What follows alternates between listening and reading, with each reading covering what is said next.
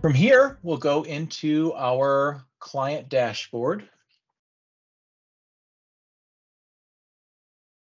If I were to pick one screen in Advyzon that really differentiates us from any other system out there, it would be this.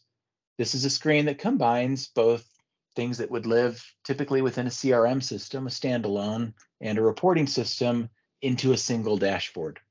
So recent history, all notes, activities, emails, anything to or from anyone in the household, all going to be visible here, feed style.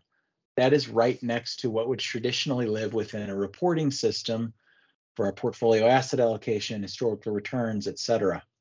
Integrations I'll hit on real quick here because they're front and center. What we try to do with integrations is make them great. So we would like to do images, we'd like to do single sign-on. Importantly, we want to make these contextual as well. And what that means is if I click this risk score right here or this Money Guide Pro icon, that's going to bring me over to this client record right within those respective systems. If I create a note from this screen here, some cool capability we built just earlier this year is template. So if you want to track a client meeting, you can start with what you want everyone to pull out of that meeting and document here. That also applies to activities as well as workflows. Client profile. This is where our householding is created. We have various settings available to us, custom fields, contracts and dates are all tracked here. When did you last deliver your ADV, for example? Document management is built right into this client dashboard. If you're picking up on a theme here, everything is built around advisor workflow rather than capability set. So a little bit different than what you see in a fragmented tech stack. Custodial integrations have also been a focal point for us.